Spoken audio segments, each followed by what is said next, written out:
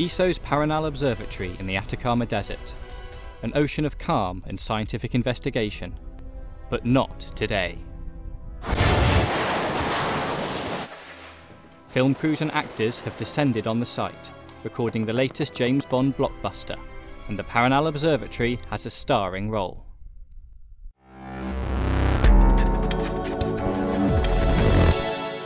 This is the ESOcast, cutting-edge science and life behind the scenes of ESO, the European Southern Observatory, exploring the universe's ultimate frontier with our host, Dr. J, a.k.a. Dr. Joe Liske.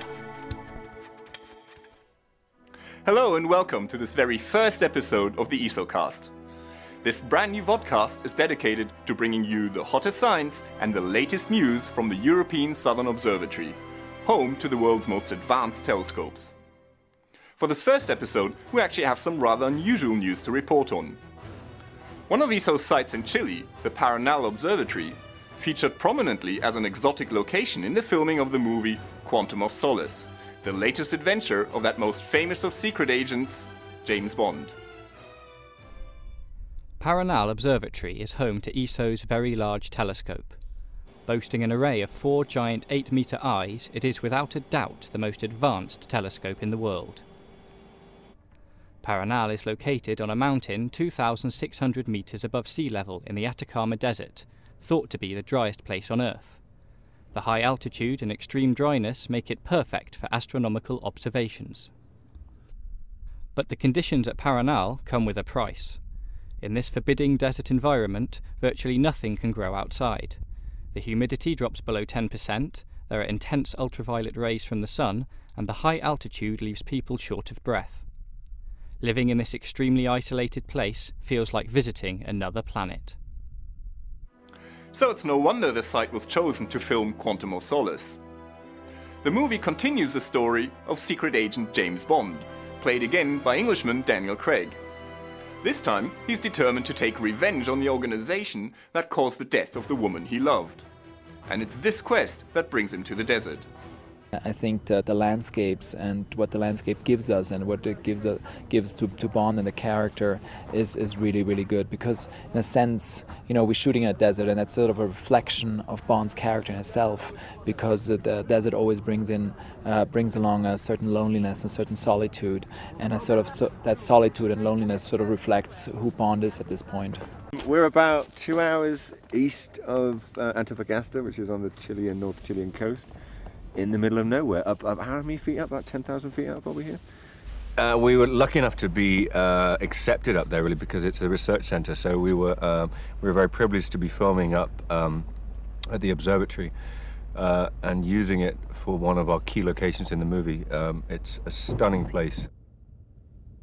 To make it possible for people to live and work at Paranal, a hotel, or residencia, was built in the base camp, providing a refuge from the arid environment outside.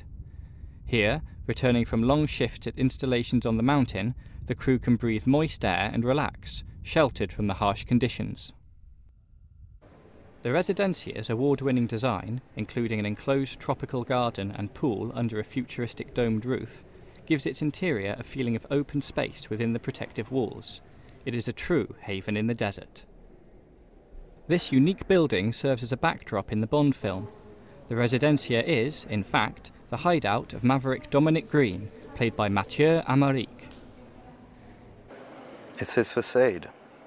It's his nice side. This is to save the planet. It's an eco-park. Great idea. Using natural resources, not to pollute the planet, try to plant trees and kill the desert, and great stuff. The Paranal Residencia is elegant, built with robust and inexpensive materials.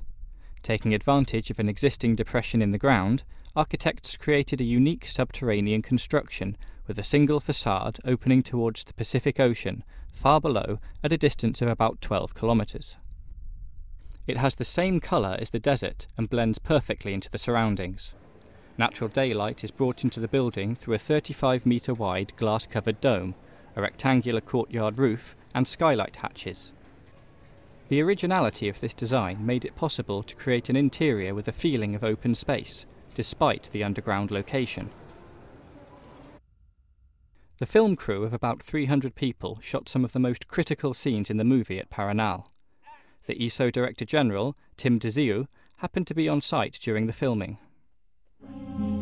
We're all delighted that they're here, and it is extremely good to see how careful the crew is with the surroundings and how mindful they are of the fact that they are in an operating, working observatory.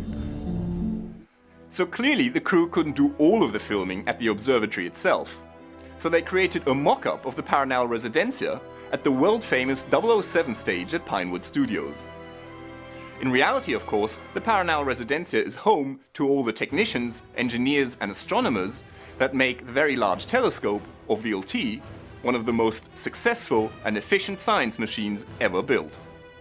Who knows, maybe one day the VLT itself will feature in a James Bond movie.